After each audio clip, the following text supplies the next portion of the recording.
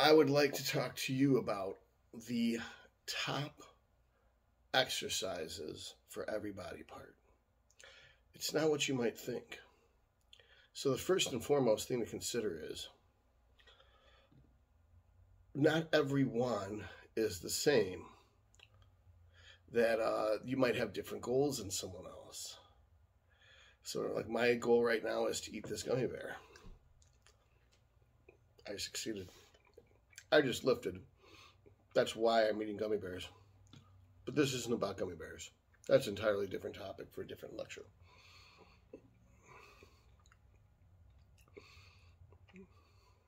For over 10 years, I had this old school mentality that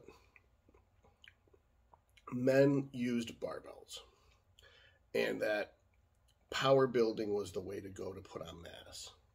And that's true as a beginner, that heavy compound movements of 5 to 10 reps with barbells are the way to go for like back squat, which is like conventional deadlift, bench press, pull-ups, barbell bent row, or T-bar row.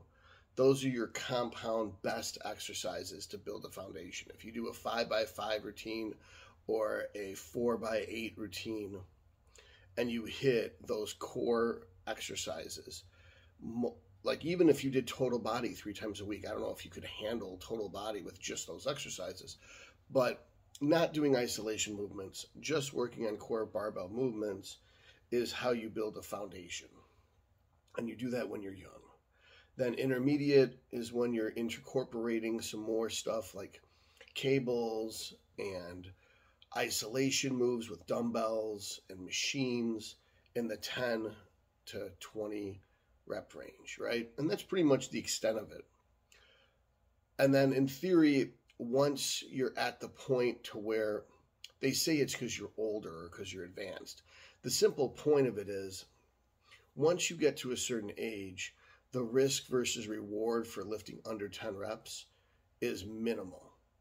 I mean, it is too great that your joints are more brittle and the loads you'd be using by that age are so high that it's even worse.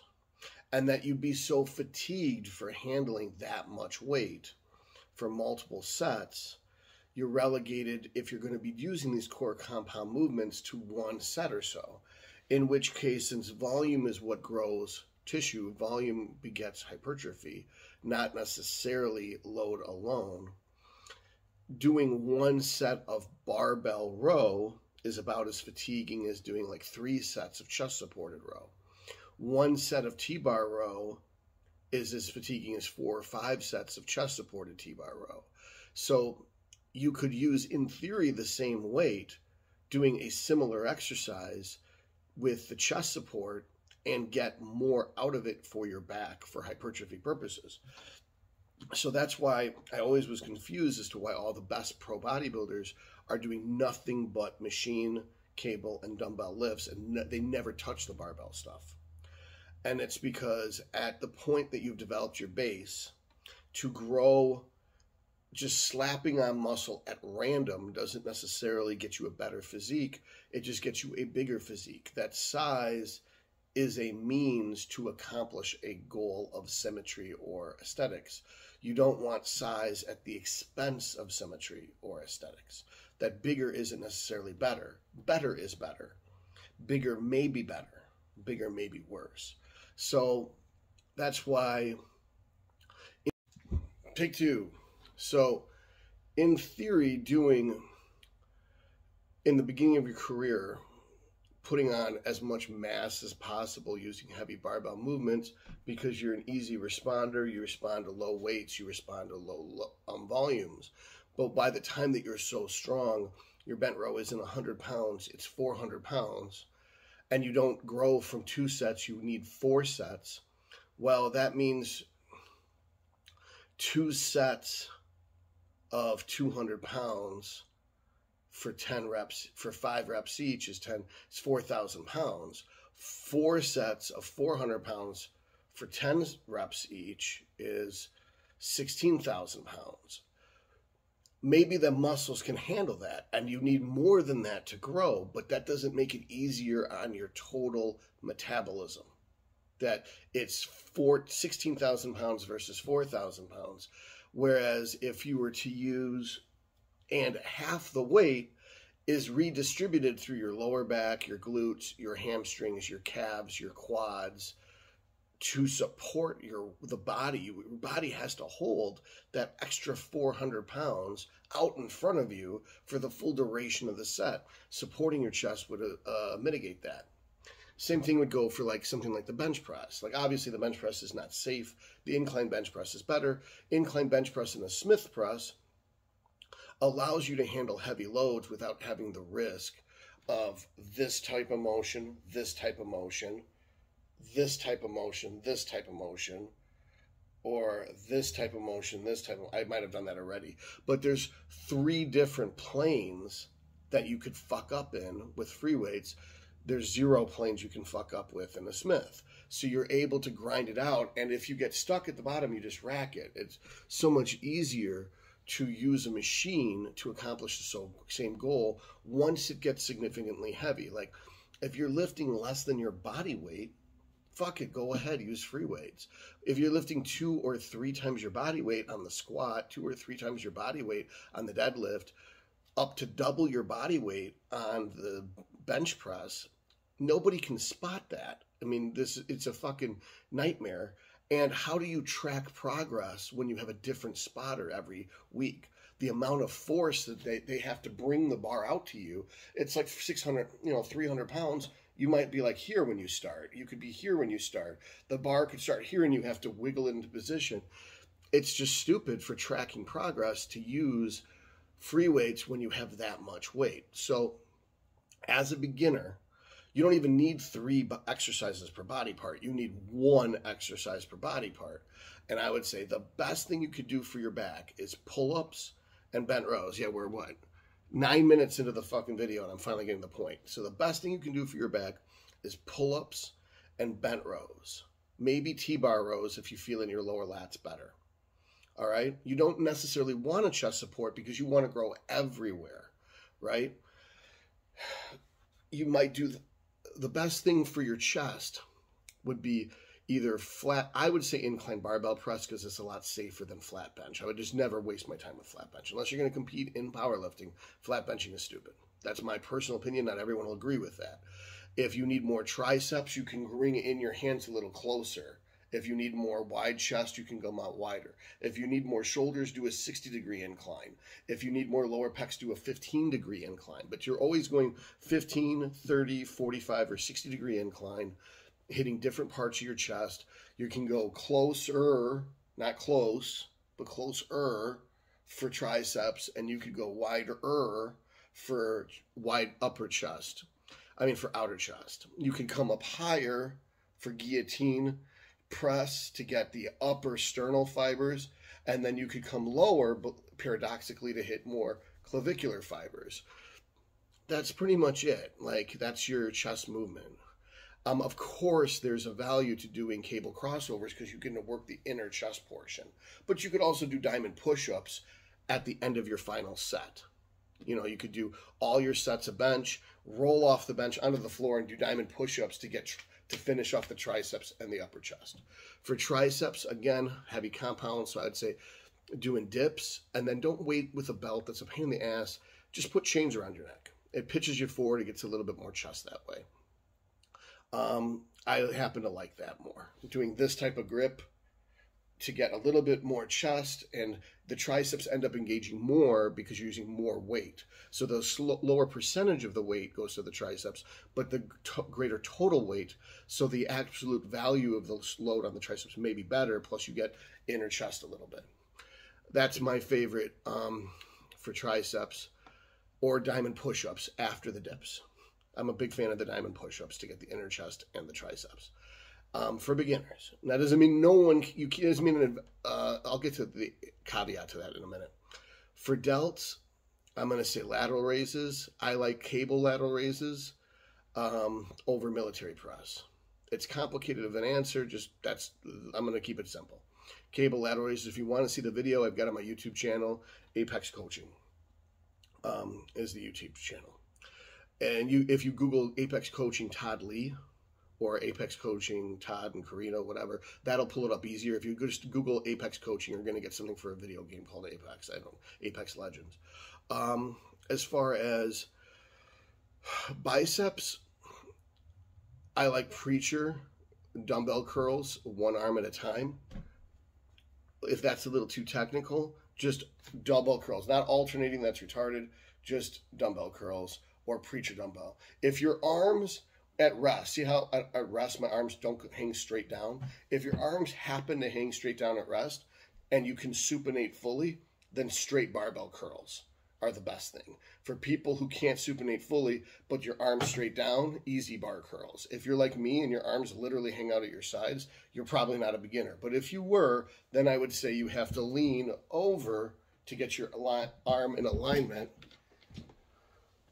and then you would do dumbbell curls like this, or preacher like this, where there's a straight line, A, B, C. That's it. Hammer curls make a lot of sense too, but we're talking the most simple basic shit, right? Most effective way to train.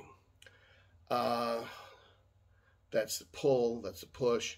Romanian deadlifts or below the knee rack pulls for hamstrings, because it hits the glutes, it hits the lower back, it hits the traps. And then for quads, I would say squats and or walking lunges if there's a safe way for you to do them. That's it. Calves, I mean, we're not going to address the little body parts for this point, but for the best motions for beginners, pull-ups, bent row or T-bar row, Romanian deadlifts, or below the knee rack pulls for the hamstrings, squats for the quads, some type of incline bench press for the chest, dips and close grip bench press for the triceps, some type of simple free weight curl, whether it's barbell or dumbbell, depending on your anatomy, for the biceps, and cable laterals for the delts. If you can't, obviously, if you don't have a cable apparatus, you could use dumbbells and then go stand in a door frame and push the backs of your hands up against the door frame and work the delt in the stretch position against the door frame and try to open the door frame with your arms. I could probably shoot a video of just that. For someone who's more advanced, I'm going to skip over the intermediate zone because the intermediate zone is transitioning from basic to advanced. You know, like it's a very vague zone that 90% of you are going to fall under. I know it's not terribly helpful. None of you would consider yourself beginners. None of you probably consider yourself advanced. You all think you're intermediate. So if you keep those core basic movements and add in these higher stimulus to fatigue ratio movements, these more efficient movements that are isolation movements, to the point where eventually you don't have enough volume to apply towards these heavy compound movements, you need to focus exclusively on bringing up weak body parts with these isolation movements. Now you're basically advanced. So the advanced end of the spectrum, what I think I would be after 30 years and being a pro, is cable laterals or reverse pec deck, thumbs up. And I believe I have the video of both of those available. For triceps, I like the Vulcan press down low or over my head high. And I believe I have a video for that on the YouTube channel as well. For that's for delts and for triceps. Quads, I like leg extensions, leg press, Smith squat, and hack squat. And I rotate basically. That leg extensions are always involved because they work the muscle in an isolation. For a compound lift, depending on your anatomy and your goals, either the Smith squat, the hack squat, or the leg press might be right for you.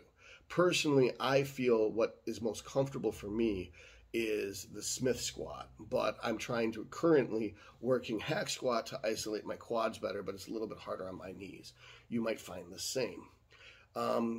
As far as the leg press, for people with longer legs, it's a better movement. But for people with shorter legs, the squat variance, not the leg press, is a better movement. I happen to have short arms, so The deadlifts and the bent row aren't as effective as I would have liked them to be. They were great for my glutes. They weren't great for my hamstrings or for my lats. So I've rotated those out in favor of chest supported rows for my lats, vertical chest supported things for my lats, pull-ups for my lats. And I lift the pull-ups in apparently. But I use assisted pull-ups so I can really work rep ranges rather than just hammering out shitty pull-ups in the off season when I'm heavy. Even pre-contest for the Texas Pro, I was doing -40 on the assist, and I was getting really good squeezes and slow eccentrics on my pull-ups. As far as, so there's no dumbbell rows right now. I think that that's a great movement, but you can get more out of a chest supported where you put your hand on it and row the machine. As far as hamstrings, I really like seated leg curl or Nordic curl, but you may not want to do Nordic curl cold because you can tear. But yes, the lying leg curl, it ends up becoming so much weight that you're spending so much time trying to hold yourself down into the device that using 2 legs at a time is too much work. And I don't like having my face lower than my butt. All the blood rushes to my face. It's hard to breathe. I like the seated leg curl the best. And then the Nordic curl is my second favorite. For a closed chain movement, Nordic curl. For an open chain movement, seated leg curl. So I've covered the open chain leg extension and the closed chain squat variation. That's the lower body pretty much. Calves, I like donkey calf or something where you're sitting where your lower back supported as if it's a donkey calf, where basically ankle flexion and extension is the only thing your body's doing. That's the whole lower body. Abductor machines, the yes, no, good girl, bad girl machines, of course. You need to work your upper glute, and you need to work your adductors to make your thigh gap go away when you're doing the front poses. Those are my favorites for legs. I already talked about back, chest supported rows and pull-ups. As far as biceps, I like stretch cable curls where your arm's behind you in the fully stretched position and you contract up here. So the force is greatest at the midway or in the stretch position. And I like some type of one-arm preacher variant so I can isolate the bicep that way. I find that I can go very heavy without being too much joint involvement with a preacher curl variant. Although I also, as a third favorite exercise, is simple standing dumbbell curls to the side. So I think I basically hit most things. Chest, I like pec deck for getting the inner chest and getting a good stretch. So it's a stretch and contraction move without any power component. And then for a compound movement, I like incline Smith bench. That's pretty much it. If I had to choose 2 exercises for my chest, I would say incline Smith bench and pec deck. That would be it. If I had to do 2 exercises for my back, I would say some type of pull-up variant. You can rotate them to get different parts of the back. And I would say a chest-supported row, either 1-arm or 2-arm. That's pretty much it. And I know you're going to say, well, the back's like 6 different muscles. Right. So depending on if you're rowing here, rowing here, rowing here, rowing here, you're hitting different parts of the back. If you're pulling up here, pulling up here, pulling up here, pulling up here, different parts of the back. So you might do this and this one day, this and this another day. You've hit your lats and your upper back. As far as lateral raises, like I said, the cable, so there's tensions at the bottom, and then it's fighting you the whole way up. And then, of course, here, tensions at the stretch position and at the contraction position. So it's unilateral tension the whole way through from stretch to contraction for thumbs up laterals. On the pec deck, reverse pec deck, thumbs up. When your arm's out in front of you or behind you and you come out this way, you've got greatest tension usually in the stretch position or in the almost contracted position, but the tension is easing up as you get to contracted position so that it matches the actual strength curve of the muscle. Rear delts, you basically do the reverse pec deck the way the manufacturers designed it. Not that fancy there. I talked about triceps, was the Vulcan extension in those 2 positions.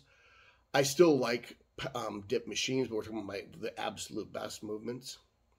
I guess if you counted that as one movement, then yes, then the third, or in some cases second, would be dip machine.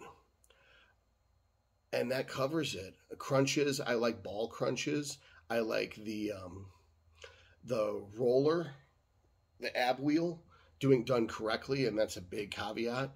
And hanging leg raise is done correctly. Basically, once you know how to train abs, you're going to be like, oh my God, I've been training them wrong my whole life. Then when you go through those 3 exercises, the ab roller, ball crunches, and hanging leg raises, you find that those will probably be the best. Dead bugs would be a nice solid 4. The reason why dead bugs is convenience, you don't need a gym to do it. And these, I believe, the roller, the hanging leg raise, and the dead bugs are on the website. That covers pretty much the whole body, I think. I hope I didn't forget anything.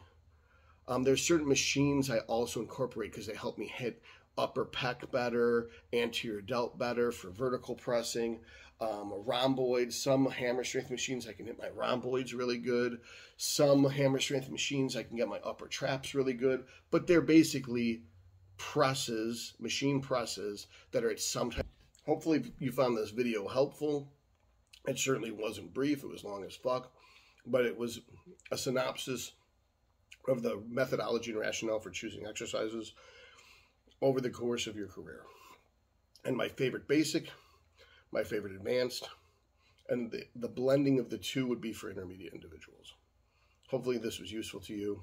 If you have any questions, please put them in the comments or DM me. Also, if you would like coaching, apexcoaching.com, myapexcoaching.com. I believe there's a link in the bio. Also, for the best supplements on earth, don't forget Valhalla Labs. We're the greatest supplements in Midgard or any of the 9 realms at valhalla-labs.com. Thank you, and hope you enjoyed this video.